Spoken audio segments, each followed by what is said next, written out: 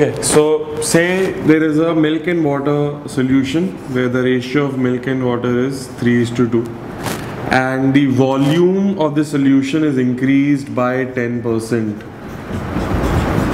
by adding, say, pure milk. Okay, you can of course do this question by the scale method. The rate of milk is 3/5. The rate of pure milk would be 1/1, or you can make it 5/5, and the volume was increased by 10%. That means in 10 liters of the solution 1 liter was added. That means the ratio is 10:1. Convert that ratio into 1:10 and you will get your answer by this method. Okay, but let's say the same process was done once more. You'll have to do the scale once more, but there are better ways to do this kind of a question where only the volume is being increased by adding either pure milk or just water. Okay, so say the same question. There is a milk and water solution where the ratio is 3:2 and its volume is increased by 10% by adding say water, right? So instead of going for the scale, let's go for very basic ratio understanding.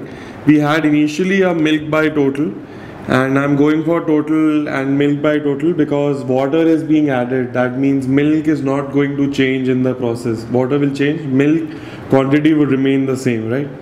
So initially the ratio was milk by total. Now the volume has been increased by 10%. That means what has happened is that total has been multiplied by 11/10. Yes, because the total was initially T, now it has been increased by 10%. So T plus 10% of T, which is water, is being added to it. So you're going to get 11/10 T, right? So total has become increased by 10% and milk has not changed. However, this 11/10 is in the denominator. This will come up. That means overall the multiplying factor for this milk by total ratio is 10/11, or you can say the milk percentage has become 10/11. Okay, so in this case we had 3/5 as milk by total and we have increased. So I know this was getting multiplied by 11/10 and this would become 10/11. So I would get 30/55 as my milk by total. This is the new ratio. Of course I can convert this into the percentage form also. Okay, stop. In the same question, if the data had been, the volume has been increased by, let's say, 20% by adding pure milk, then I would have gone for water by total. Why? Because milk is being added but water quantity is not going to change in this situation. So what is happening in this process is the total is becoming 6/5 and water would remain the same. The overall multiplying factor would become 5/6. Now I have water by total as 2/5. My multiplying factor would be 5/6. This new number, whatever this is going to give me water by total.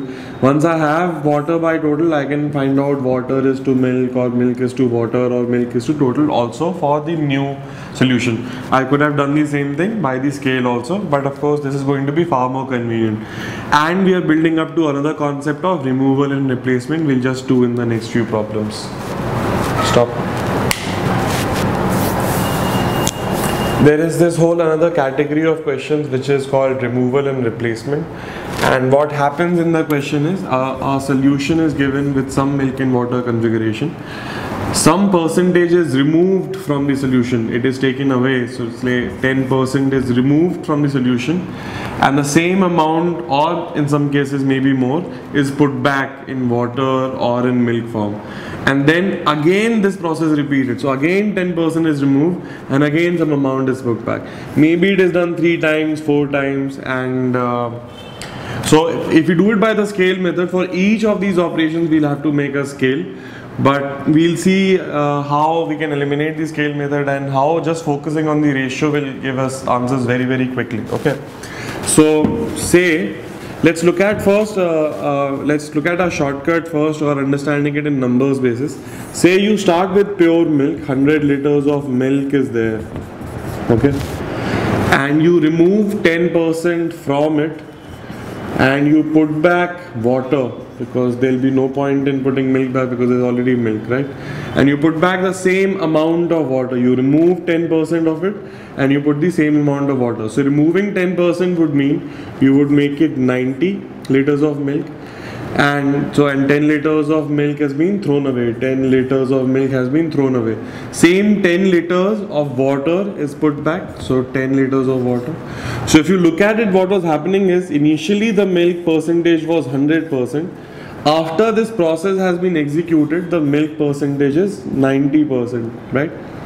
So can we think that when I remove and replace by 10%, the milk percentage is reducing by 10% straight away, okay?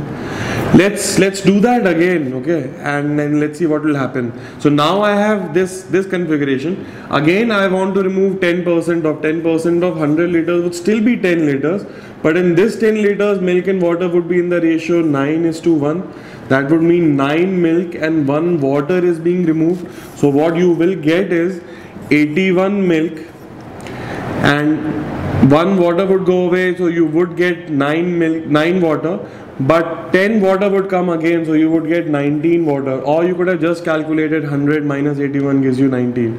So now the milk percentage after the second 10% operation has become 81%.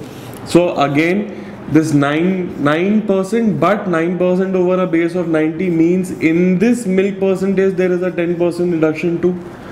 Yeah, so this is a 9%, yes, in quantity, but overall percentage change is how much? 10%. When 90 is reduced by 10%, you get 81. If you remove the percentage, for example, and you just look at 90 and 81 as a number, you see there is a 10% drop. So one idea would be very simple. If this process is being executed, so whatever milk percentage you will have will be reduced by 10%. If you remove again by 10% and replace with water, again it will be reduced by 10%, and you can keep doing it. So once you get the idea from this empirical data, you can start applying it in a process form. That start with milk by total, because you know this represents the milk percentage, and start multiplying it by a multiplying factor which represents a 10%. This has been reduced by 10%. If 10% is removed and replaced again, this was my new milk percentage, right? This represented my capital milk and capital total. This is being reduced by 10% again, so put another 9 by 10, right? If you put 100 here and check by 9 by 10, you get 90, and then you get 81, and then you get 72 point something, okay? So I can extend this process. So multipliers appear once again. Since multiplying factors represent ratios and percentage information, they will appear everywhere over and over again. So you better get comfortable with that idea, okay? So, but this 100 liters of milk was easy, right, to comprehend. Let's try a milk and water ratio of 3:2 and 3:2, and we'll take 100 liters because it makes thinking easy for us. So this would be 60 liters of milk and it would be 40 liters of water, right? 10% is removed. Once again 10 liters is removed. In that 10 liters also it will be in the ratio 3:2, which should mean 6 liters and 4 liters. So in the configuration after a change, it would be 56 liters of milk. You know water is going to come back, so it's going to be 46 liters of water, or 4 liters was removed, that means 36 liters of water, and then 10 liters came, so 46 liters of water. So 56, sorry, this would be 54, yeah, right? So you see milk was 60% earlier and now it has become 54%. There is a 10% drop in this number. There is a 6 by 60 drop, which would mean 1 by 10, which would mean 10%, right? So if I understand this here happening, yes, I know it will happen. So now I can extend the idea. Let me start by milk by total as 3 by 5. 10% was removed and replaced, so I'll multiply it by 9 by 10. This becomes my new milk by total. This was again exposed to the same process. 10% was removed and replaced with water. That means multiplied by another 9 by 10. Say this was done one more time, apply it with one more 9 by 10. So this will give you the overall milk, new milk by total, because the total is not really changing. You can call it new total also, but new total is equal to the total, because whatever is removed is replaced. No, nothing extra is being added. Okay. Stop. Okay. What would happen if let's say milk and water is 3:2? First 10% is removed and replaced, then 20% is removed and replaced, and then let's say 25% is removed and replaced. If I follow the same process, I start with milk by total. 10% was removed and replaced, that means the multiplying factor would be 9 by 10. Now it doesn't matter, right? That means you have a new milk and water and new milk by total relationship, which is given as 3 by 5 into 9 by 10. After that, it is a new question. Again 20% was removed and replaced, that means the multiplying factor would be 4 by 5. 20% means 1 by 5 reduction, so you know it's going to get reduced by 20%, so 4 by 5. Now this is your new milk by total. Again a fresh story. 25% is from this removed. 25% means 1 by 4, removal means 3 by 4, so into 3 by 4. Now this final number represents your new milk upon total. Once again, even in this story the total is not changing. In the next one we'll try and change the total. Okay. So okay, before we go into changing the total, let's understand this at a more fundamental, just ratio level. Let's think about milk and total. And what is happening in the story is 10% of the volume is removed from a vessel, 10% is removed, and the same amount is put back. So some amount is removed and the same amount of water is put back. Okay. So what is happening in the process, this is not a mathematical equation, we're looking at a gradual step-by-step process. Some amount is getting removed, right? 10% got removed from the total, 10% got removed, 9 by 10 of the total, right? And in the process, milk also, we have seen in earlier examples, when there was 100 liters, 10% meant 10 liters. When there was 90 liters, 10% meant 9 liters of milk went away. So milk is also getting reduced by 10%, the milk quantity. We put these ratios here, right?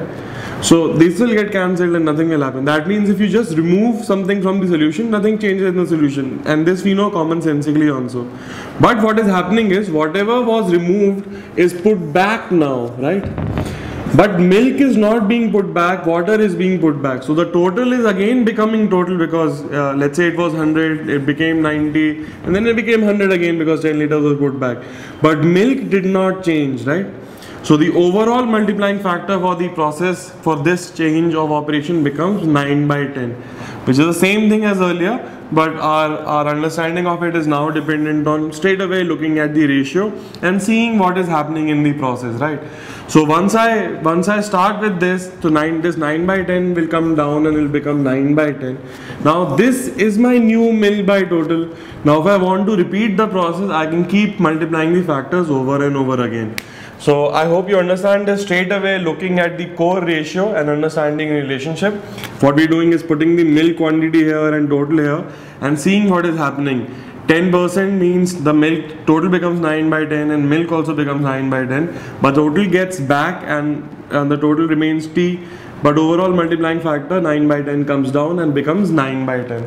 And you can extend this process in a chain also. Okay, stop. So say you have another milk and water solution with 3:2. Now 10% of it is and you have 100 liters of it, quantity is given, and you remove 10 liters from it and replace it with 20 liters of water. So in this case, what you're putting back is more than what you're removing, or the total is also going to change. Okay, so I will use the ratio form only. Milk by total I have. When I remove 10 liters, that means from 100, 10 is getting removed, total becomes 9 by 10 of total, right? And milk will also become 9 by 10 of milk. But 20 liters of water is put back. So when 110 was removed from 100, you had 90, and 20 is put to it. 90 plus 20 gives you 110. Total is becoming going from 100 to 110. That means the overall multiplying factor after putting back is 11 by 10 for the total, right? Understand, total is going from 100 to 110 after all is said and done. So the multiplying factor is 11 by 10 for the total. Now this 10 gets cancelled, and this overall multiplying factor, as you can see, becomes 9 by 11.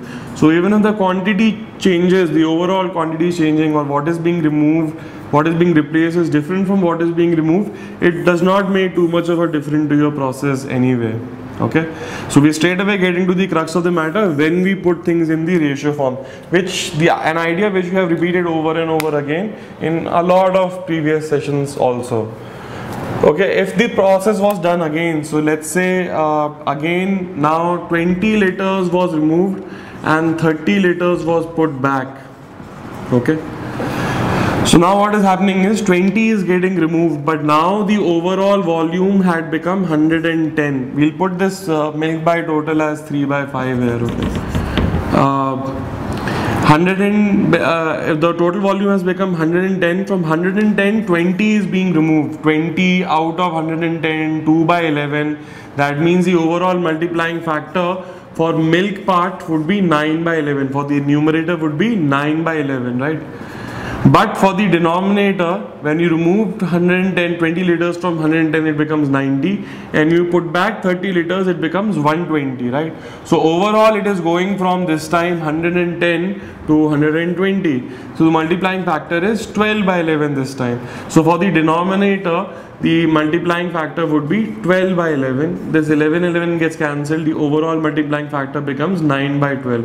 This milk by total is nothing but this only. So therefore the overall multiplying factor is 9 by 12. So the quantity change should not present too much of a problem. Focus on the ratio and you will have a decent amount of clarity in whatever is happening. Stop.